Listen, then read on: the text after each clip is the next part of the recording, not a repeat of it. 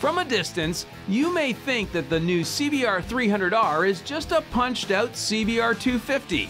But upon closer inspection, you'll be pleasantly surprised to discover that this CBR more closely resembles its bigger brother, the CBR 300R.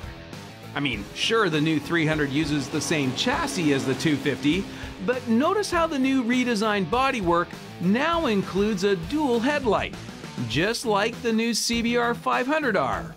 Then, underneath that bodywork, a new crankshaft, connecting rod, and piston have yielded 37 cc's more displacement, pumping up the liquid-cooled, fuel-injected dual overhead cam 4-valve single by 17% in the horsepower department.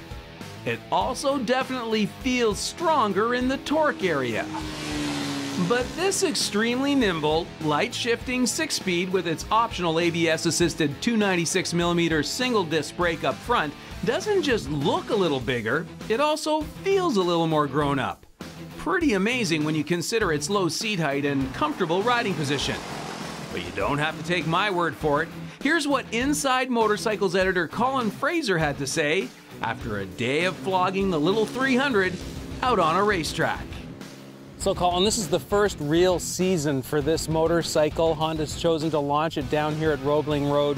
Essentially, we're looking at the CBR 250, just a little bit bigger all round. Would that be a good description? Yeah, I think that's fair. It's slightly restyled, slightly bigger engine, has a lot of the good features that made the 250 such a good motorcycle, but it's interesting that what used to be a class that Honda was establishing, first with the 125, then with the 250, now with the new 300, this is now a division, you know? This is not one manufacturer suggesting here's a destination, and it's ironic for me because I grew up riding, the only sport bikes were small displacement sport bikes, and now because of insurance and all that, it's come full circle, and young people are heading towards these bikes because they can afford them. Yeah, so if we talk about the engine itself, Honda's added a little bit more displacement, a little more stroke if you will, and as a result, I feel it's got a little more mid-range and just a little more oomph. What was good with the old engine is better with this one. It's the same characteristics, same performance, just a slightly improved, but enough that you notice. It's not one of those things, well, it's a wash, I can't tell.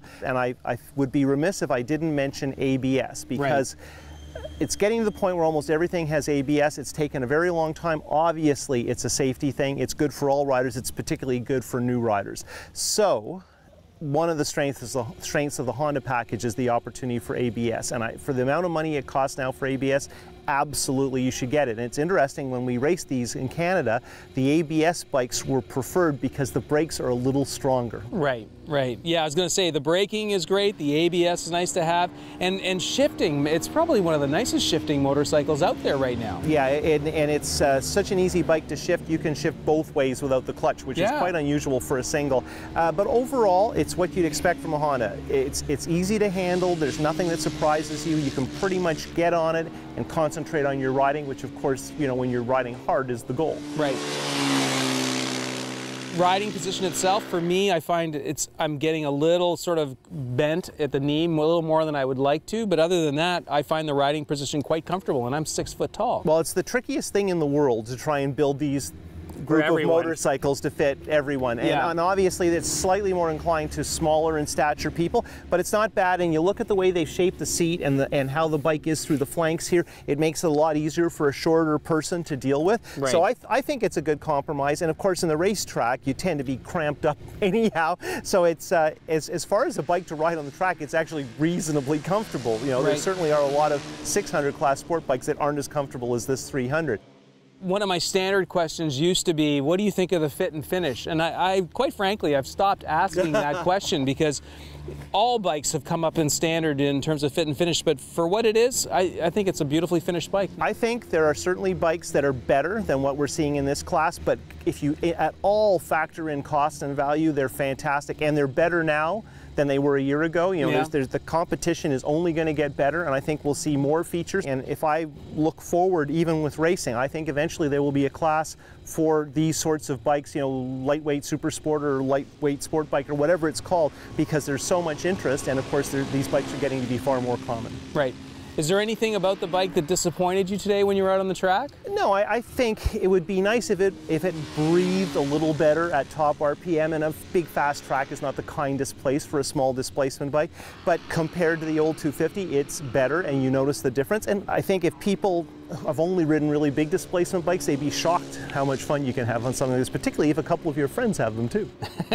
So who are we going to recommend the bike to? Beginning riders, people who want a small displacement sports bike. I think it might be a second bike for some people. I think it's more able than you might realize if you're only used to a bigger motorcycle. Yeah. And it's really good around town. It's going to be super economical, and that is a consideration in terms Sure. of mileage. So I think it's a really good time to be looking for a 300 class motorcycle. There's a lot of good bikes out there, and it's going to be really exciting to see where that class goes in the future. Okay, well, I understand there's still about a half hour left of track time, so we'll let you get back to it. Thank Thanks, you, Dave. Colin. Appreciate it. Nice job.